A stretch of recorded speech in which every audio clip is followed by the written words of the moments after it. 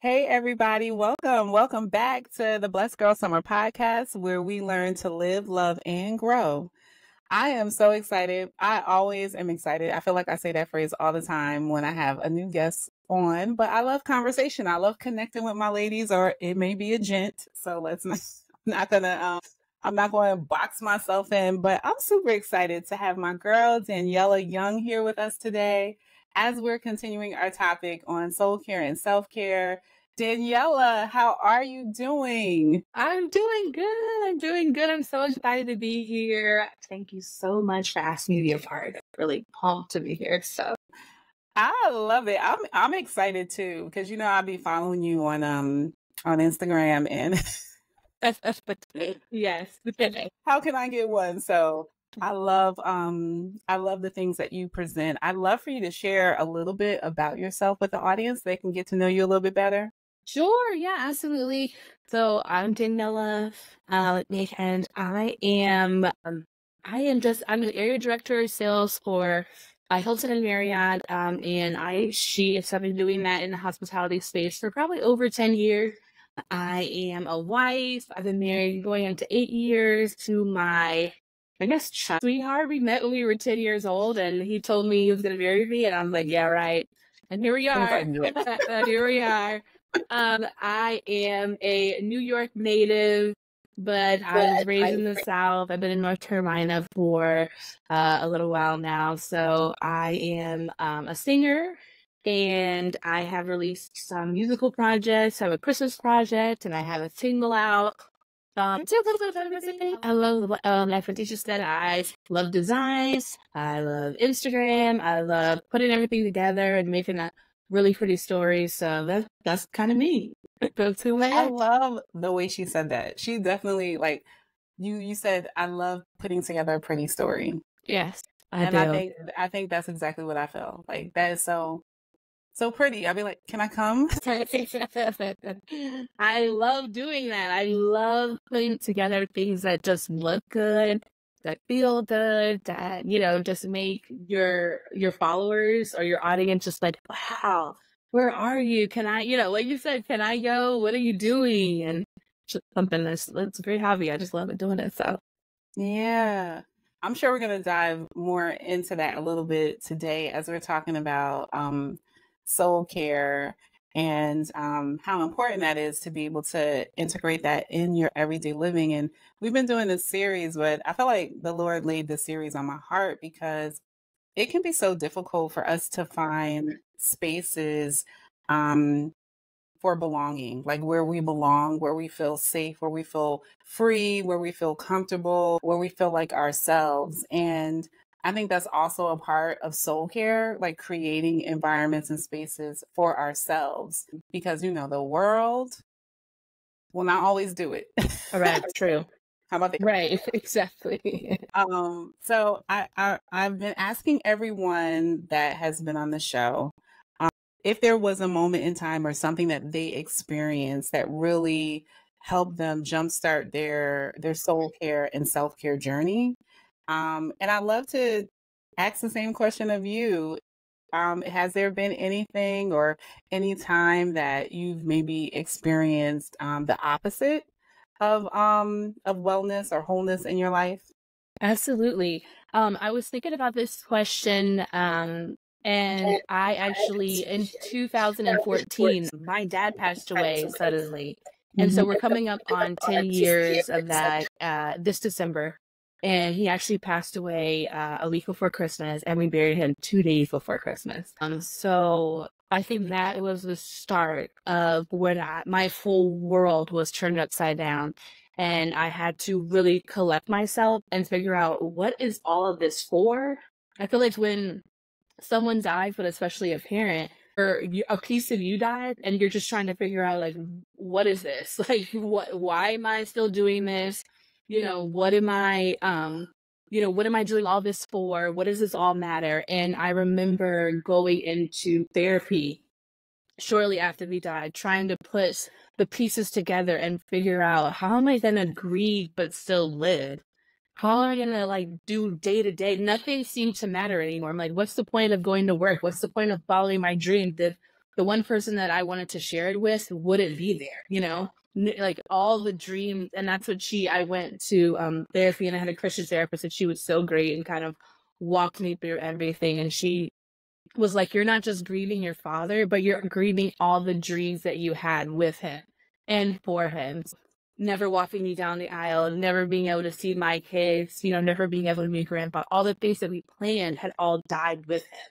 And so that was the moment where I'm like, I gotta figure out something, because I'm not gonna be able to make it or survive with this grief and these dead dreams. And how do I put this all together and figure out how to live well? So I would say that, you know, and being this 10-year anniversary coming up, that's where my headspace is at for sure right now. Thank you for sharing that. So, first of all, you are a phenomenal storyteller. You like, I'm thinking, like, the questions I'm thinking, you've hit them. Your response. I love that about you, because you paint a really good picture. Girl, that goes back to the Instagram story pictures. Like, you're really good at that. But you paint a really good picture of what that experience was like, and from someone who lost their father when I was 6 years old, and did not do well. I was 6, right? Yeah. But even as an adult, like, I'm just beginning that process of Yeah. what you've done, and even just really understanding that you're not just grieving the loss of the person and the experiences of the past, but the experiences that you had hoped for in the Right. future. Mhm. And I feel like, you know, that is where I'm now settling in at, as, you know, in my 40s. Like, Right. there was a future that, you know, I guess on the opposite spectrum, I guess I'm now giving myself permission to grieve that I Yeah. didn't think of, if that's Yeah. making sense, No, it right? is. Yeah. And so, let me just say that I love that you shared that, and you were so great with the way that you communicated that with us. So I feel like the next question is just like, so how were you able to do that? I really, it's a day by day thing. And I think, like, we talk about it and people say it all the time, like, grief is a process, but it really is a process. And I mean, there's, like you said, there's things that come up all the time, because basically it's the past that you missed, and it's the future that you'll never have. And seeing it, you know, with other people, and then Father's Days, years after years. And then, you know, I got married without him, you know, and I graduated with my master's without, like, all these things that happen. And it's a process, it's daily, but I also gave myself permission to feel that. I gave myself permission to feel sad and to long for that, and knowing that it's okay. And even, you know, I'm also comfortable. I learned how to be comfortable talking about it with my sister. We share funny stories. You know, I post pictures.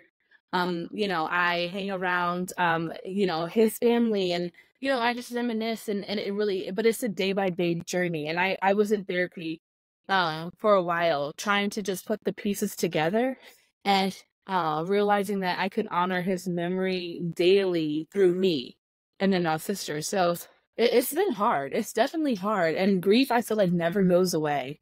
Mhm. But I like the fact that I have his memory, and I can carry that with, and he's, you know, with me. He's in me, like, he's a part of me. Mhm. I'm carrying on that legacy, and that alone keeps me going. That legacy part, like, I'm fulfilling everything that he couldn't do. I want to do that. So Yeah. I love that. So while you were talking, I always say, like, my goal is to be able to be like, it is well with my soul. yes, But like, when I think about that, like, my soul can hurt. My soul yes, can ache. Like, how do I make it well with my soul? Like, right, how is that? And I love, like, what you were sharing, and I had to learn this a few years ago, is it's so possible to have conflicting feelings at the same time. Like, yes, to be, like, in grief and yeah, in pain, but also in love and in honoring, like, at yeah, the same time. And for so long, I felt like, no, I only supposed to have, like, one feeling. Like, it's supposed right, to be now that I'm feeling both things at the same time. And I think it's such a powerful thing to create space for you to be able to do that within yourself. And so one of the things that and let me say, it is also, when I say create space, it is also like intentional to For like sure. make room for you to feel the way that you feel.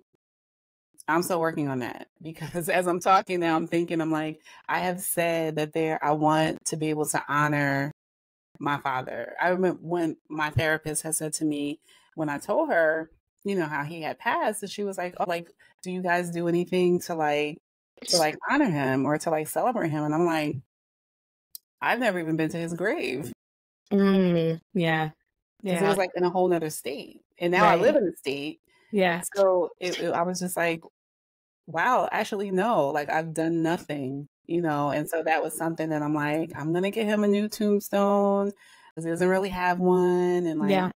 just different promises that like I'm making to myself as a way to continue to honor him. And so I think it's so important because when we talk about soul care, I think in self-care, a lot of times people think, like, what are you doing to make yourself feel good? Like, what are you doing, like, to make yourself Right. feel good? But what are you doing to honor the areas that you might experience pain? To honor the areas that may not feel so great because they are important too. They are. They are. And you have to find your peace. I mean, I struggled for years trying to find the peace around it, right? I'm a questionist. I'm like, why did this happen? How could this happen? All these things. And I struggle, and I still sometimes do, with finding the peace and the resolution of it all.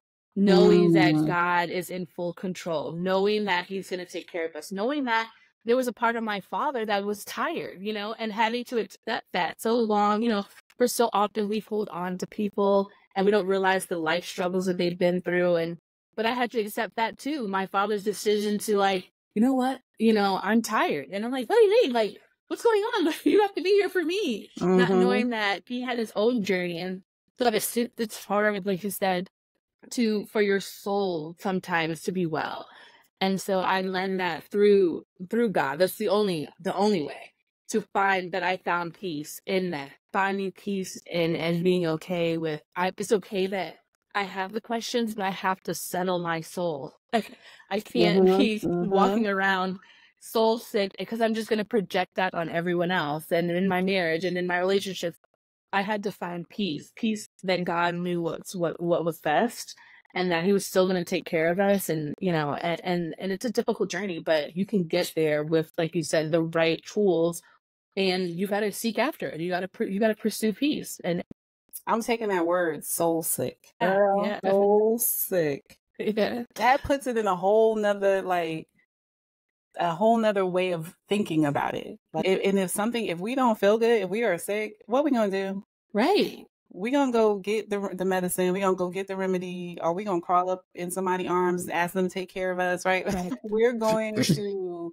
We don't want that feeling, No. and we're gonna work to not have that feeling. Yeah. And so I think we should do the same, for our soul as well. So I'd love to hear, um, maybe some specific strategies that you kind of used or things that you felt was like most effective for you as you were bringing healing to that area of you. Sure. Yeah. I learned to find different hobbies and things that I like to do. So of course I'd find myself, I love to sing, and I found myself writing music and singing songs. I literally the reason why I put my Christmas EP together was because Christmas was such a humdrum time after he died. And I'm like, what is the point? Like, why are people celebrating Christmas when, to me, it only reminds me of that? So I'm like, no, let's change the narrative. Let me bring together like these songs that I've always sung, that bring me joy, that remind me of Jesus and the sacrifice, and all that. Singing has definitely been something that's helped me heal. It connects me to God. It reminds me of His goodness, and it reminds me of, His sovereignty. And so that definitely. And then also I love, I'm a retail therapy kind of girl too, but in like the bargain way. Like, I'm not gonna like spend money like that, but I just love the experience of going in the store and like looking through things. And I might not buy anything, but I just love like the looking for putting things together, putting pieces together. And just so I'm learning a few things. I got into skincare recently. I'm a girly girl, so I love makeup and hair and lashes and this and that. So I found peace in some of those things and just doing the things that I like to do, discovering more about me, and then, executing that. So those are kind of where I'm at too.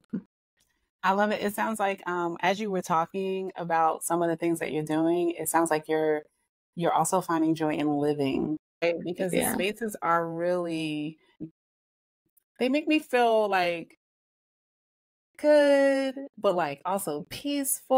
Also like I'm trying to like find the right word that like blends all those things, like hopeful, and then just like but like this exploration, type thing. And I feel like that's such a great way. It's almost like living. So that's a great way to honor him. And so, all right, so at this stage, I normally kind of like ask the question about, or I kind of share about like practical tips and things for folks that they can like implement in their everyday living so that they can create these spaces of peace. Because I think that is so important, right? But I feel like I know what I'm going to share, but I feel like you are like the expert. So like I'll share. I don't know about that. Let me share what my tip is, but I'm definitely going to be looking forward to like your piggybacking and maybe your like practical things that you can actually do. Because guys, the tip that I want to share for this episode is creating an environment of peace. And so a lot of times we talk on, especially on this podcast, we talk a lot about finding things that bring you joy. And so for me, I'm just going to share something that I do. Or before I get into what I do specifically, things that can be like candles, that can be like certain colors that produce certain things, and plants and rugs and like patterns and textures and the way things make you feel, just making sure that you're incorporating all those things within your environment, because it'll produce joy because you're in a space where you're intentionally setting the environment up for that. And so for me, I just recently, was I doing that before? I think I was tiptoeing a little bit, like in my old house. I was tiptoeing a little bit on colors. I was like, oh, I know certain colors make you feel a certain kind of way. So I would like paint my office a certain kind of way so I can like produce that color. But I wasn't really big on it. I was the kind of like, what is on sale? What is and what can I afford? Right up in here. But it would just be a whole bunch of stuff or inherited stuff. Something that somebody was like, oh, that I thought my mother. Would that be nice for you? I'm like, I really don't want a picture of the Empire State Building. But I would just be throwing stuff together. But when we moved here, I was like, you know what, especially during COVID, because it was like, we are in so much. I really need my environment to produce something for me. And so for me, my colors are like in my bedroom are like a seafoam green because it reminds me of the shore. It reminds me of just like lightness and just the softness of it. It just relaxes me.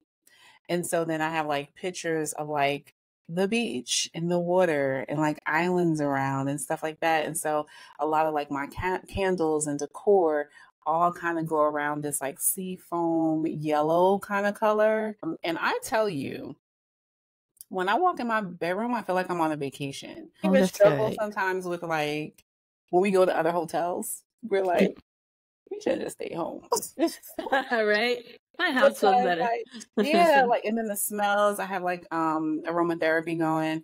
And so it just feels like this is my space. And I remember just wanting to, like, when I come home, I just want to be in my room. Everybody's like, where are you? In my room, in my space. And so the reason why, why I'm about to say that you are the professional, because you create so many moments like that. And I'm like, I don't even want coffee. I'm like, I want to go get me some coffee. It's so funny. To share, or I guess maybe share a little bit about like some of the things that you like post or you do. Sure. Maybe a little bit of the mindset behind it, but definitely like some practical tips because I don't be knowing where to get. Like I now have kind of just been like, oh, when I go into Home Goods or when I go into Hobby Lobby, and even Hobby Lobby, I've kind of like started straying away from. But that's the other thing before you add. I also like you'll see like I have words. I put a lot of words in Okay. my house in frames so that it reminds me of things. Like it Mhm. reminds me that it is well with my soul. It Yes. reminds me that peace is my portion. And so I had to remind myself because, God and it'd be telling you something different. So on to the professional. Please share with us how we can create these spaces for ourselves. I think what I learned is to definitely like find beauty in the most mundane things. Like I realized that you can just there's this bingo or there's a corner of a room or something that you maybe not look at and you kind of glance at, but then you're like, you know what? I can put this together and this just lifts the room. So I really just learned how to do that. Like the most basic things. Like you said, coffee. I love coffee. Like and so my whatever makes me feel good, I kind of just go off of. That. I also too surround myself around faith. I have a lot of scriptures and faith and this and that to build myself up and to remind myself. I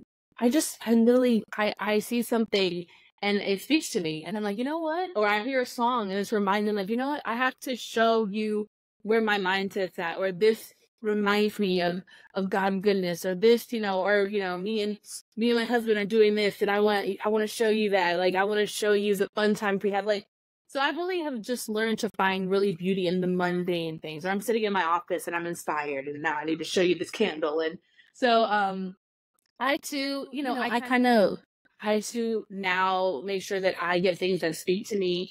I think right now I'm on like a color palette type thing where I like beiges and tans and nude and neutrals. And I kind of go a little bit wherever I find that. And I'm okay with waiting. Like I will wait to find the right piece to put it all together. Like even if it means like this space is empty until it makes sense for the room. And I love telling a story or you kind of get a theme.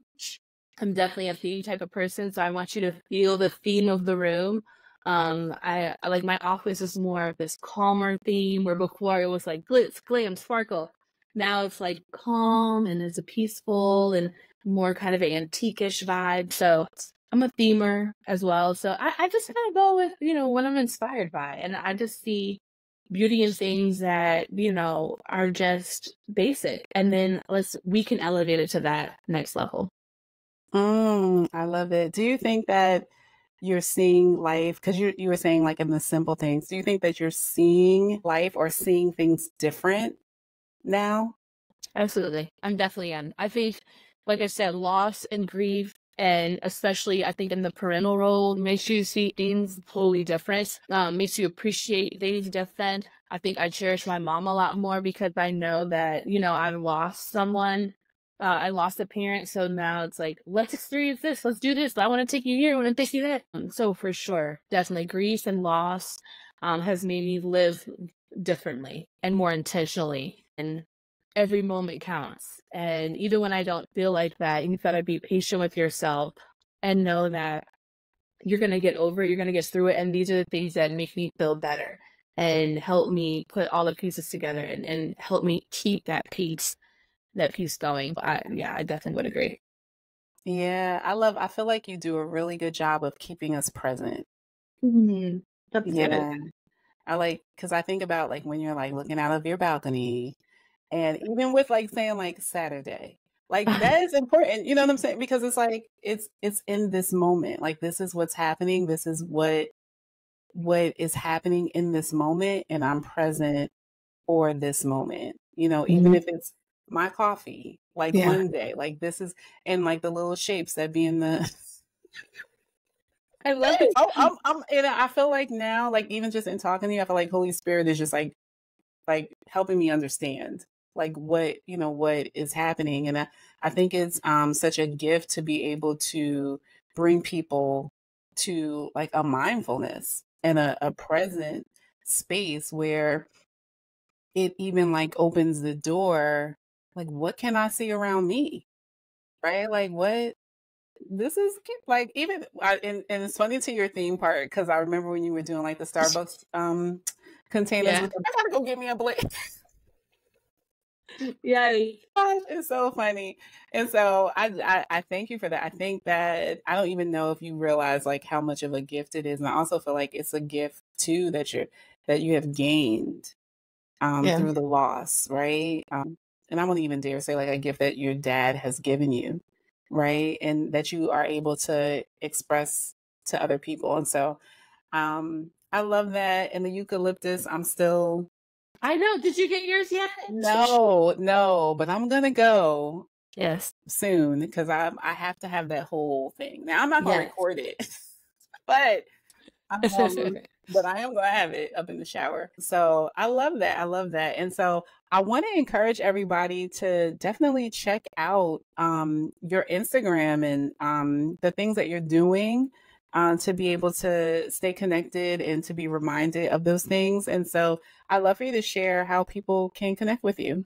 Sure, yeah. Follow me on Instagram. It's Daniella B. Young. On Facebook, it's Daniella Vincent Young. And yeah, check out my music. I'm on Apple Music, Spotify, Amazon Music, anywhere music's sold. There's a link in my bio. But yeah, stay connected. Message me, DM me. Let me know what you think. Let me know if you like it. Let me know, what your thoughts are. I think it's so encouraging to hear you say these things, because sometimes, like I said before, like sometimes you feel like nothing, it doesn't really matter. And why are you putting all this stuff out there? But it's encouraging me here that it touches you in a different way, and you're getting what I'm saying. I think sometimes the messages get lost in translation, but I'm glad that the spirit in which I am putting it out there, you're receiving, and that people are receiving. So I appreciate the encouragement, because it makes me feel like I can keep on going a little longer. Good eye for Thank it. you. And like Thank you. it's difficult, I think, to create a mood and a vibe. Like some of it is video, but a lot of it is still picture. So it's like difficult to be able to capture it. And then with your musicality, you probably got the right music with it, and like all the things. And so I definitely encourage you guys, you want to lift your spirits, be reminded, come back to the present. Definitely stay connected with Daniella, with her music and all the different things that she has going on. And so I thank you for sharing with us.